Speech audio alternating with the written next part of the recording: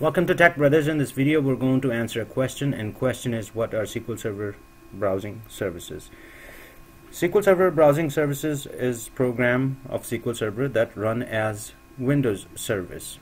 So it's sometimes it's very important to have SQL Server browsing services running, and the reason is that SQL Server browsing services keep track of all the SQL Server instance. Let's say that you have a server and you have a multiple instances installed on that server, and you have configured those multiple instances with a static port.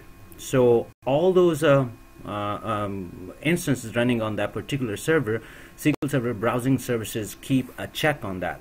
SQL Server browsing services keep track on that. So the second thing that SQL Server browsing services does is, if you wanted to use a DAC connection, which is a dedicated administrator connection, sometimes what happens is, if you wanted to recover a SQL Server SA password, then you need to use DAC connection.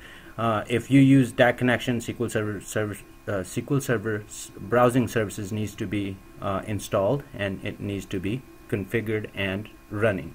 So that's the second part of SQL Server browsing services.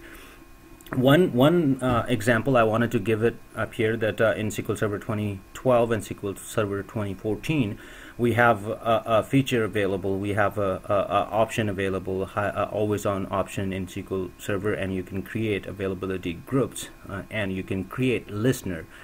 So what happened is that if you create listener using static IP, not using the default IP 1433, if you try to connect your application using listener name instead of SQL Server instance name, and your SQL Server browsing services is not running, then your application is not going to be able to connect to listener name only. What happened is, when it goes to any calls that comes to DNS goes ahead and direct those